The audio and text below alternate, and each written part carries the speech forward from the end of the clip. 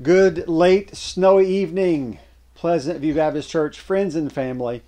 I had my operation set up facing this direction tonight, so I just kept it here. Just got home from work.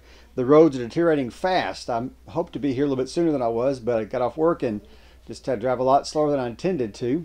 I want to stay out of the ditches, right, Cameron? Cameron might sneak in here and help me a moment or two.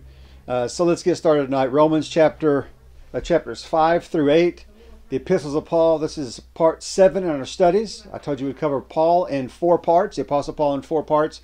So tonight we're in Romans chapters 5 through 8. And let's start off tonight with some background here of tonight's discussion.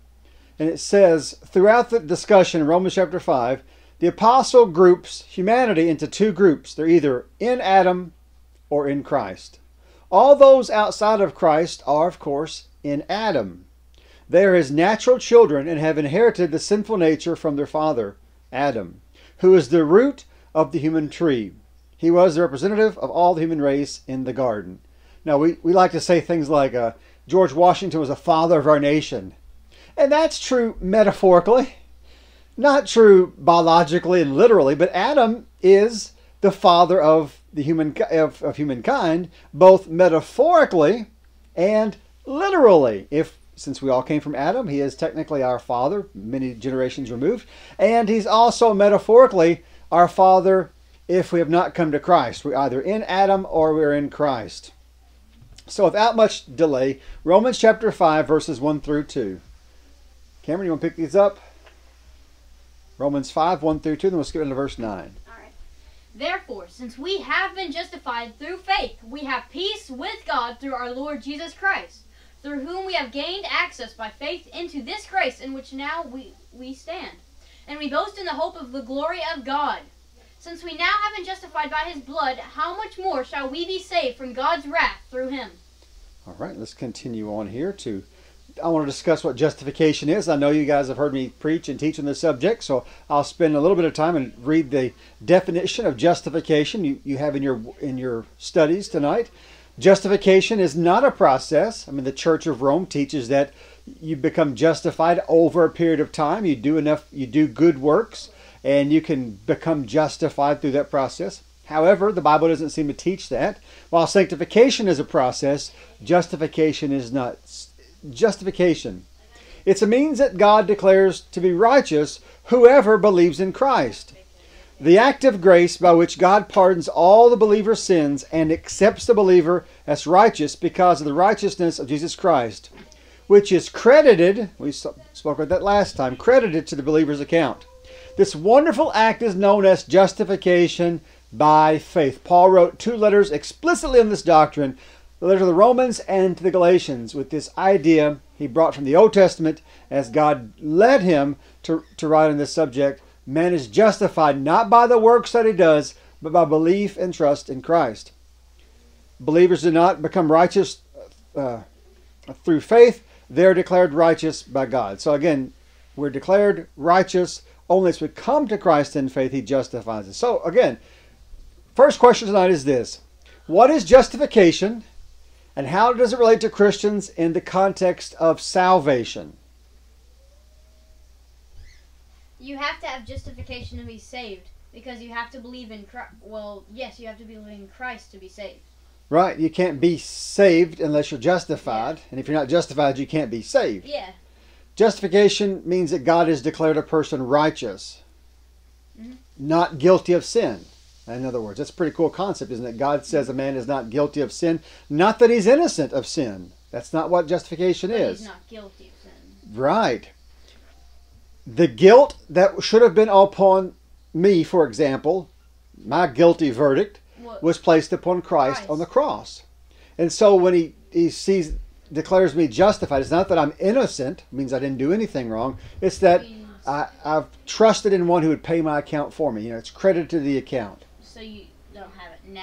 I don't have it now. I don't have the consequence of the sin now hanging over me, eternally speaking. I've been justified. And that's a good question here. Why is the word in the past tense? When Paul speaks of justification, it's not that we are being justified. Because Christ already died for us. That's right. justification is a one-time act. Either you've been justified or you haven't been justified. If you have not been justified, you may become justified by coming to faith in Christ. Like, But if you have been justified, you can't be unjustified. God doesn't say, he's innocent because Christ has paid his debt, and then I take that back. or Abraham or Moses, they were to be justified, right? Yes, that's exactly right. They were justified before the payment was made. We talked about it last time. The credit was to their account. Like you have a rich uncle who gives you an account, sets up an account for you at the toy store, and puts money on the account, and you go and buy toys off $1,000 credit line he's put on there, right? The toys are paid for because the money's on the account. Been paid for. That's kind of how the Old Testament saints were saved. It was saved on the account that Christ would die. Now we're saved after the cross, so the debt has already been paid, which is pretty cool, isn't it? To think that there's no debt owed any longer. For those who come to faith in Christ, their accounts are wiped clean. So it's like we can just go into a toy store and get everything for free. Right. The benefits of salvation have all been paid for. That's how the analogy goes. So now the word, Paul will use this word not in the current tense, a present tense, like being justified, or in a future tense, you will be justified, but it's in the past tense, meaning it's a one-time past event for those who have come to faith in Christ. You have been justified, declared not guilty. The Reformation Study Bible, ESV version, says this: Paul returns to the main thrust of his analogy. Namely, there is a parallel between Adam and Christ in that condemnation and justification are the direct fruits of their actions. On the basis of the actions of one, many are constituted either sinners or righteous. Adam is the representative head as well as the physical root of all. And all sinned and fell when he sinned. Now, in contrast, by one man's obedience, it's Christ becoming obedient to the point of death, those whom Christ represents are made righteous in him. Christ is their representative head, as well as the spiritual root of the new humanity. For through his resurrection, they're given new birth and a living hope. Romans 5:12. Therefore, just as sin entered the world through one man, and death through sin, and in this way came to all people because all sinned. Now, technically, sin entered the world first through Eve, as she's the first to become disobedient, as she eats the fruit first. Now, Adam is not some innocent bystander. He willfully takes part in this act of sin. But what Paul is saying here is he's saying that Adam is the human head, the head of the human tree, right? If there's a family tree, and there is a family tree of humanity, Adam is the very root of that tree. And so Paul will, by way of analogy, make Adam our head, our father, so to speak. What would happen if Eve ate the fruit but Adam didn't? So they had to kick her out of the garden, but Adam stayed in the garden. That's right. Well, there'd been no procreation, right? Probably not. They'd been separated. Eve would have died a natural death at some point in the near future. And I suppose God could have made another Eve replacement, Eve 2.0, and then they could have went on and had babies. Because the command to be fruitful and to fill the earth came before the fall. So there's a sense in which they were, in theory, able to produce and bear children before the fall of sin. It's just with the fall of sin, the consequence comes women, the pain in childbearing. That's what it says in Genesis chapter 3. It's not that the consequence of sin is childbearing, but the pain of childbearing. That's a very good question. We can speculate, but we know that God, before the foundations of the world, had ordained this means to the end of justifying, sending his son to justify sinners. Now, here's the question. And I gotta have a cartoon illustration here. How did sin enter the world? Through one man. That's right. And how did that happen with that one man? He ate the fruit. Yep. And it could have been anything, any command of God. How trivial it may seem to us, eating a piece of fruit seems trivial. The point is it's very serious. Man, I bet there was so many other fruits they could have eaten. Could have been. And there's multiple trees they could have eaten and maybe lived for a long, long time before the fall into sin. But the command was, don't eat this fruit, right? And that's the consequences. If you eat this fruit, sin enters the world through your disobedient act. That's what sin is. And then the consequence all come out because of that.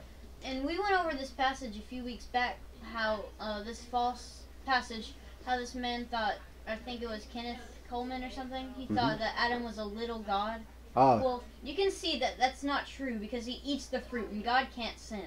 good observation. And Kenneth Copeland taught the Adam as a little God, not sort of like God, but just like God. In fact, the Mormons teach a doctrine called the Adam God doctrine. It was taught by, it was taught way back there. I think this. I'm blocking on the man who first taught this within the Mormon faith, but not Joseph Smith, but his successor. I'm blocking it. Brigham Young taught that. The Adam little God doctrine was held and is still held by some Mormons today. And Kenneth Copeland picks this idea up. And you're right, Cameron. The fact that Adam falls into sin shows that he was not God. He couldn't resist the temptation. Because Christ was tempted at all points as we are, yet without sin. Adam drops the ball while Christ doesn't. Romans 5:18 through 19. Consequently, just as one trespass resulted in condemnation for all people, so also one righteous act resulted in justification and life for all people. For just as through the disobedience of the one man the many were made sinners, see also through the obedience of the one man that many will be made righteous. Now Paul again is contrasting two things. The sin of Adam made everybody a sinner. And you got to say, well, then does the righteous act of Christ make everyone saints? No, because some people leave this life and experience condemnation and die apart from Christ's saving grace. So Paul is not teaching universalism here, that everyone is justified because Christ died on the cross. Again, what we're contrasting is all in Adam, all in Christ. That's the real comparison here. Everyone who is in Christ, right, is come to faith in Christ, and that's what the word all here represents. All of those folks have been justified. That's how it's right. And all of those who are in Adam, who are outside of Christ, that's the all there, are not justified. That's the two uses of the word all. You have to put the word all in context, either all in Adam or all in Christ. That's what we're working with here. Though Paul doesn't say it in these verses, earlier in the chapter, that's how he defines the two. So me and you aren't metaphorically in Adam, we're metaphorically in Christ? Yeah, the only part we have of Adam, as still our fallenness, is still, that's to be with us until our salvation is complete, and that's only complete at the glorification of the saints at the point of the resurrection. And that's still a future event. So you think of salvation as three dimensions of time. You were justified, past tense, one-time act. You are being sanctified, right? You're being made to be like Christ in how you behave and how you think and what you do. A current ongoing act. And you will someday in the future tense, be glorified. That is an event to happen only when Christ returns at the glorious and great resurrection. One sin by our human figurehead, Adam, plunged us all into sin because we all come from Adam. One righteous act by Christ and those who come to faith in Him plunge us all into justification. How did the sin of Adam affect the entire human race?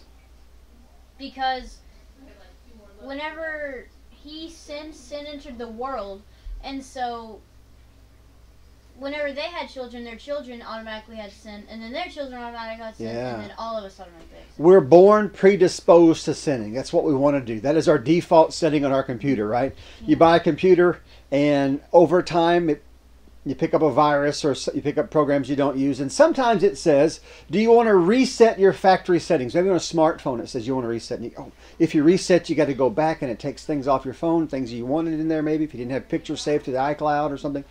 It wipes all that stuff off and you go back to factory settings. Our default position, being born from Adam, that's who we were in at first, is being in a state of sin. That's just who we are. We were born fallen and falling. When we come to Christ in faith, we are restored and being restored, and will someday finally be restored. Romans 6, 1 through 2, and then 11, and then 14, and then 22 through 23. Again, we're getting a bird's eye view of flying over Romans tonight. Go ahead, Cameron, if you would. What shall we say then? Shall we go on sinning so that grace may increase? By no means! We are those who have died to sin. How can we live in it any longer? In the same way, count yourselves dead to sin, but alive to God in Christ Jesus. For sin shall no longer be your master, because you are not under the law, but under grace. But now that you have been set free from sin and have become slaves of God, the benefit of your reap leads to holiness, and the result is eternal life. For the wages of sin is death, but the gift of God is eternal life in Jesus Christ our Lord. All right. Question 4. What's the motivation for the Christian to live a godly life? If you've been justified and if that's not holding over your head any longer, what is your motivation to live for Christ? Heaven. Heaven, right. Appreciation. You have been set free, become slaves for God. The result is, as you said here into verse 22, is eternal life. Underlined there on the screen. So that is a motivation to live for Christ, because He has given us so much and we didn't deserve that. Romans 7:6. But now, by dying to what once bound us, we have been released from the law, so that we serve in the new way of the Spirit, and not in the old way of the written code. What is the written code? What's it referred to? Our default settings of sin. Well, look on the screen here. What bound us from the law, the written code? What was written that bound us? What was the thing that God gave Moses on Sinai that was written down, the written code? Oh, the 10 Commandments? That's right. The law bound us, right? We were bound or slaves to sin, and the law condemned us in doing so. Well, how does the law bind people? Tie you up, drag you down. I have to follow those to be saved. That's right. And it puts upon you burdens you can't carry. Mm-hmm. The law is God's moral standard. It is good, because God would never give you something that's not good. But it does serve a function, not to save a man, but to condemn a man. To show a man where he's guilty, right? And when you are guilty of breaking the law, then as you're broken, then you come to Christ and find salvation, forgiveness. Well, how does the Spirit set us free? What does the Spirit do? Whenever we are saved, we have eternal life through Christ our Lord, and we're set free from all that sin. We're like, whenever we go into heaven, we're set free from that sin weighing us down. The penalty of sin, Mm-hmm. the consequence of sin. The consequence of sin, going to hell and stuff. Even the yoke of the law has been broken to some degree. I think he's shaking the table, they're making the camera shake, but just a hair. Just a hair there. Also, I'm going to go ahead and wave it. All these And Romans 7:7. Cameron's going to do some waving here while we're doing this live. Romans 7:7 says this. What shall we say then? Is the law sinful? Certainly not. Nevertheless, I would not have known what sin was had it been for the law. For I would not have known what coveting really was if the law had not said, "You shall not covet." So Paul wouldn't have known what sin was unless the law told him. Now, inwardly he might have known some sins, but what he's saying here is explicitly the law tells him what is right and what is wrong. Did that which is good then become death to me? By no means. Nevertheless, in order that sin might be recognized as sin, it used what is good to bring about my death, so that the commandment, sin, might become utterly sinful. That's right. So through the commands, the 10 commands, sin becomes more sinful. Now, I know what is right and what is wrong. Now, I'd ask you this question. If you find the Aborigine in the deep heart of the continent of Australia, or find some South Pacific Islander or someone on the North Pole who never heard the gospel, would he know what is right and what is wrong? Yes, he would know that.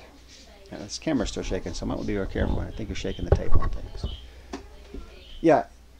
You find a population who did not hear the law, he would still know what is right and what is wrong. But Paul said the law, which was a good thing, does convict men of sin. And now he becomes utterly sinful because now he has an objective standard by knowing what is, of righteousness. Now he knows without a doubt what is sinful. Now he becomes more aware of his sinfulness. Does it make some sense? So what an Aborigine may have known intuitively through his conscience, which was good, Paul also knew that. But when he had the law, it magnified how sinful he was, because now his sins have been magnified because he sees them now written down. Question 6. How does the Mosaic law expose sin? You have a guess on that one? How the law, those 2 tablets of stone, the 10 commandments on them, how would that expose your sins? Because you can see, oh, I've done this before. I've sinned. Yep. Is it possible to sin having never heard the law? Yeah. Absolutely. Ignorance of the law is no excuse. Not knowing it was a sin doesn't make you innocent of the sin. If you go into a different country and something like you can't steal there or something. Right. You know? It's like, oh, I didn't know you couldn't steal here. Okay, that's going to be against you in court. Well, here's maybe another one. So we think a moral law is pretty easy because we know murder, covet, steal, those are... But what about traffic laws? You go to a foreign country and their traffic laws are very different. In fact, many parts of the world, in fact, I'm thinking we're the only country in the world that drives on the right side of the road. Yeah, yeah. So and I don't know why that is, right? But if you know there's exceptions to the rule, let me know that. But let's just say that's an example. And so you go to England and you rent a car and you start to drive like you did in the good old USA. You drive the same way in merry old England, right? Well, you're going to violate all kinds of traffic laws. Now, you were ignorant, right? You don't have an English driver's license. You don't have experience driving on the roads. You don't know their laws. But I can promise you that their law enforcement will not give you the mercy that you're looking for because you didn't know. Now, what the law does, and what's moral law, obviously, it exposes your sin. It magnifies it. It says, you've done all these things wrong. Here's the law, and you have no excuse. You can't wiggle out of it. Well, so again, the law made Paul become utterly sinful because it revealed his sins. Romans 7:21 through 25a. So I find this law at work. Although I want to do good, evil is right there with me. For in my inner being I delight in God's law. But I see another law at work in me, waging war against the law of my mind and making me a prisoner of the law of sin at work within me. What a wretched man I am! Who will rescue me from this body that is subject to death? Thanks be to God, who delivers me through Christ Jesus our Lord. I would encourage you guys sometime, if you think you struggle with sin, read Romans chapter 7. Because in this autobiographical section of Romans, Paul lays his heart open to everyone. And it talks about the good he wants to do, he doesn't do. The evil he doesn't want to do, that he keeps on doing. And he goes to all these verses leading up to verse 24, talking about the sinfulness of himself, his actions. He gets to verse 24, the climax of this chapter. What a wretched man I am. He's a wretch, an utterly sinful wretch. Amazing grace, how sweet the sound that saved a wretch like me. I think a lot of modern hymns miss out on how important it is we identify ourselves as being wretches. And we reword some of those lyrics of those hymns, or we write new ones to get rid of some of this wretchedness we should see in ourselves, right? We want to emphasize building self-esteem in the church, and that's not what the gospel does. The gospel doesn't build self-esteem. In fact, the gospel, as Paul says, makes a wretch of a man. It exposes a man's sin. It shows how sinful, utterly sinful he is. So that's the first side of the coin. On the other side of the coin is the good news. And the good news is that Christ can deliver you from this. Right? Paul's hope was not in social reform. Paul's hope was not in doing better or trying harder. Paul's hope was that Christ would deliver him. Verse 25, thanks be to God who delivers me through Jesus Christ our Lord. That was Paul's hope. Question 7. Why did Paul provide the personal disclosure regarding his struggle with sin? Why do you think Paul had to tell us how much he struggled? Well, a few reasons. Number one, we can see that in ourselves. Like, we know, we do that. Oh, I see that. I know I do that. Or similar things. So we can identify with Paul. Yeah. You can see, number two, oh, he did it. And he was, so into, so he wrote, he was, and he did that. So we probably do that too. If a giant of the faith can struggle, wow. Yeah. Certainly we can struggle. Another reason, we can see his sin and maybe learn from it and not do it as much, try not to. That's right. And I think what we'd learn from this is that to cry out to God, recognize our wretchedness, and to cry out to God for salvation is how we would use this Romans 7 here. Very good. Romans 8, 1 through 4. Therefore, there is now no condemnation for those who are in Christ Jesus, because through Christ Jesus, The law of the Spirit who gives life has set you free from the law of sin and death. For what the law was powerless to do, because it was weakened by the flesh, God did by sending his own Son in the likeness of sinful flesh to be a sin offering. And so he condemned sin in the flesh, in order that the righteous requirement of the law might be fully met in us, who do not live accordingly to the flesh, but according to the Spirit. All right. Question 8. How does Christ Jesus set people free from the Mosaic law and death? What did he do to set people free from death and condemnation? What did Christ do? What was his act? Because whenever we are saved, we don't, the sin isn't us anymore. Mm-hmm. You know? It's sort of, you know what I mean. It's not us anymore. What was the act that Christ did that saved a man? What was his thing that saved you? He died you? on the cross. Right. He took upon himself that guilt. And whenever we believe in him and we get saved, and also sin isn't us anymore. And whenever we die, we go to heaven, so death isn't us anymore either. No, that's a lot to say there. We may still sin, but it's not the same anymore. You know what I mean? Hopefully we don't enjoy it like we used to. Yeah. But look at the end of verse 3 there on top of the screen. He, Jesus, condemns sin in the flesh. Meaning that he was condemned in his earthly incarnate state. He was condemned sin in his own flesh. He took upon himself. See the previous verse? Last part of that, God did by sending his own Son, bottom of the screen there, in the likeness of sinful flesh. Not that Christ was sinful, but he looked like other sinful flesh. He looked like you and me, right? In the likeness of fallen people, Christ came into this world. He didn't glow when he walked. He didn't sneeze glitter gold, right? He looked just like anybody else that walked around him. And he became a sin offering. He was a man who was just as frail as anyone else. And he condemned sin in his own flesh. I mean, he becomes condemned while he's in the flesh. In order that, it says here, the righteous requirement of the law can be met. So, how does Christ meet the demands of the law? He keeps the law sinlessly, faultlessly, and he dies in our place. So, the second question is, how is the righteous requirement of the law met in Jesus? Because Christ becomes obedient to fulfill the law, even the sacrificial law that brings us salvation. Romans 8, 29 through 30. For those who God foreknew, he also predestined to be conformed to the image of his Son, so that he might be the firstborn among many brothers and sisters. And those he predestined, he also called. Those he called, he also justified. Those he justified, he also glorified. Now this is called the golden chain of salvation.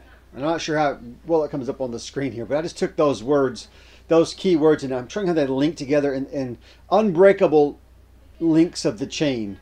Oh, it starts with foreknow.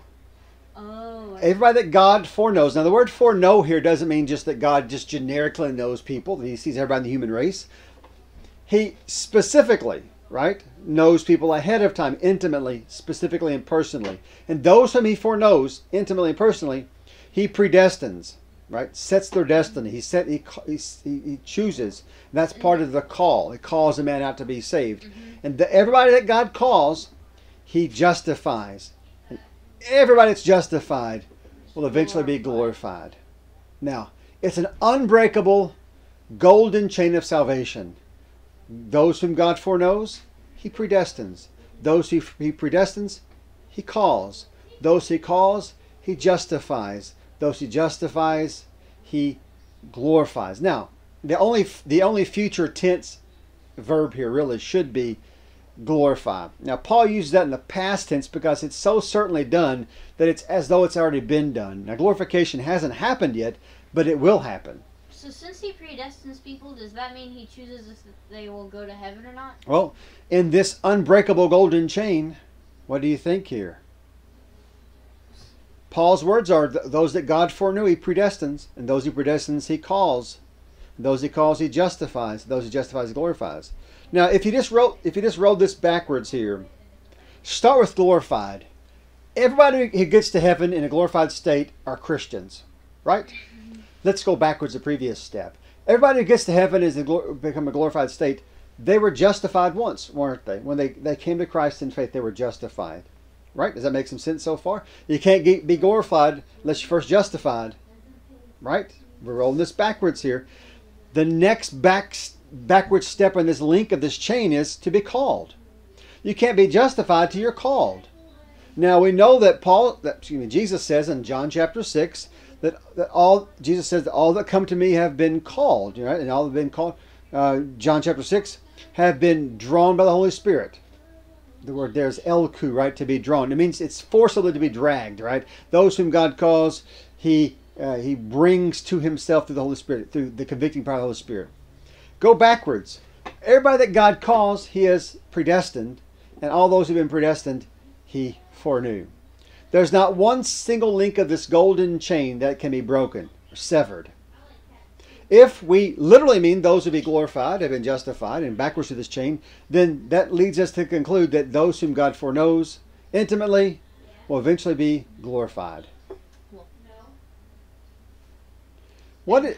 Abraham and Moses and people that were, like saved. All those guys that were justified by faith? They were justified before they were, or they were glorified before they were justified. Well, no, because no, they've not been glorified yet. Yeah, they actually weren't. Never mind. Nobody's been glorified. Now, I think Paul uses the past tense of glorified instead of will be. Well, I think he said will be glorified here. Where were they? He said has also been glorified. I think because this link is unbreakable, and you can just about say it's a done deal, because even though it hasn't happened yet in real time, it's as good as happened because God has ordained it to happen. Where were they before they were glorified and justified? Well, none of them have been glorified yet. Nobody will be glorified until Christ returns. Yeah. That's still a future kind of a thing. Yeah. Okay. Well, what is the order of the golden chain of salvation? It starts with foreknow, goes all the way through. Which comes first? Foreknow. Which comes last? Glorified. Why this order? Because a man can't be glorified until he's been justified. Right? And everybody that God justifies, they all become glorified. You got a friend back there. Well, guys, that's the last slide tonight, and that's going to wrap up chapters 5 through 8. Again, I don't pretend this is an exhaustive study of Romans, because we're going through all of Paul's epistles in this study. So that's where we are tonight. We'll tune in next week. We'll be in part 3 of Romans, part 8 of the study. And you guys read ahead of time in your books. I appreciate that. Stay in, stay safe. The snow is coming down fast. Expecting like 4 inches of snow before this thing moves out of here. So we need to pray for those folks that have to be out tonight. Those at work haven't gotten off yet. A lot of people working second shift have stuff to get home tonight. Pray they go home safely. Also pray for those folks who don't have the luxury of working from home or taking off tomorrow. Those emergency room physicians, EMTs, first responders, firemen, those people that have to get out, and policemen. I pray that they can, do their jobs and that things calm down. We can also pray for those that do the road clearing to get the roads cleared off quickly. And that can start at your house, right, Cameron? If you want to start clearing roads, start here and move. There's more important roads than our dead end road, isn't there? Yeah. All right, if there's any prayer concerns we close out tonight, Cameron, any thoughts on your mind? Yeah. So, yeah. All right. Well, let's pray for those folks that have to be out tonight, and those trying to get home, and those with COVID-19. Pray for our churches. Afterward. All right, let's pray. Father, come before you this time. We're thankful that you allow us to study your word. Father, whether that be done remotely through Facebook Live or in person in church, we praise you for the ability to come in these times and to just get before you and to study your word. And we thank you for those who tune in tonight, those who are watching after this broadcast is put out there. We pray that whatever has been said tonight would encourage and strengthen the saints. Let us know that those whom God has justified, there's no possibility of severing that golden chain. They will be at some point glorified. And we thank you, Father, for this unbreakable salvation which you have provided for us. Father, we pray this we close out this time tonight, that you would be with us in the days ahead, and those working on the roads and those traveling tonight, that you give them safe passage. And Father, until we get back in your house of worship, we ask these things in Christ's name. Amen. God bless you guys. Take care. We will see you.